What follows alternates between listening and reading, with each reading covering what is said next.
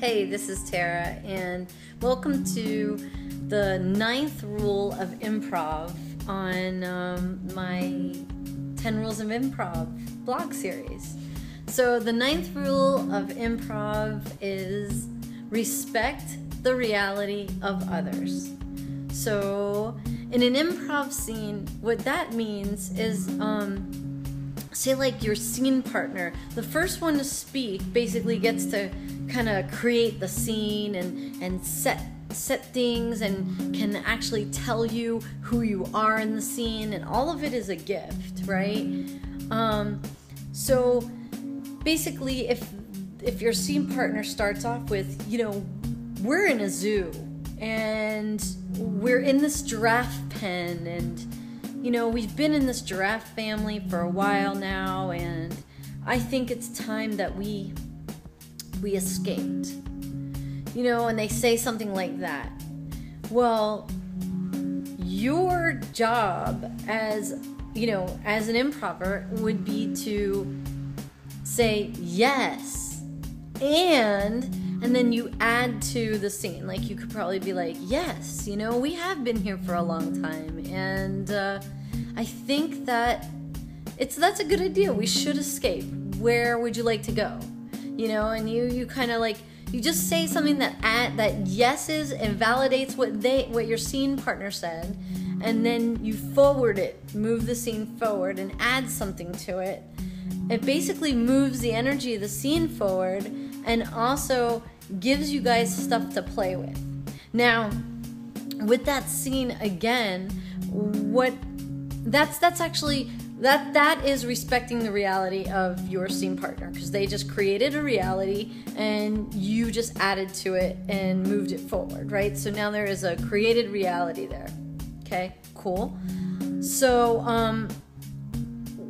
if your scene partner would have said something like, we've been in this giraffe pen for a while now, and I think it's time for us to escape.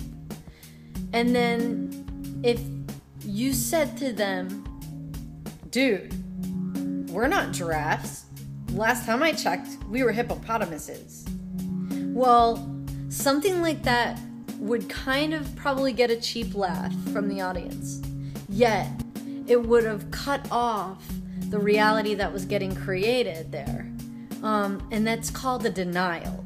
And in improv, a denial is something that kind of kills the scene and sometimes can land in the audience as confusion. Like, anytime you negate something and you're not adding to it and moving it forward, it kind of is like a scene killer. So how can we apply this in daily life?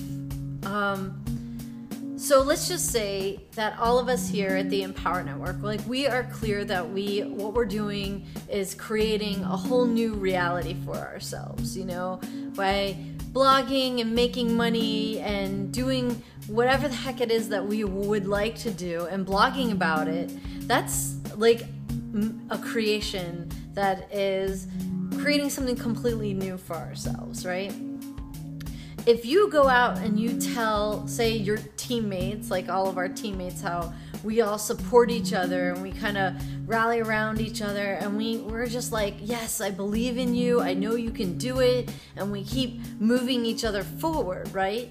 If you go to, say, someone that's, somebody else, and they're like the naysayers, and you're telling them all about what you're doing here, and they say to you, well, that sounds too good to be true, or that's probably not going to work, or the ones that are, the dream killers, that is an example of not respecting the reality of others. You know what I mean? It's basically,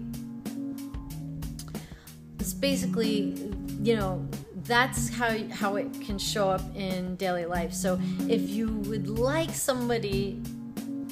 like to empower somebody, you want to yes, and then you add to their dream, you add to their reality that they're generating, that they're creating. So in doing so, you forward them, you keep the energy moving, and it's a lot more fun than a denial, which just kind of kills the scene, kills the conversation. So that was rule number 9, respect the reality of others. And, people are where they are, and how does it get any better than that? So I'll catch you on the next blog. Take care.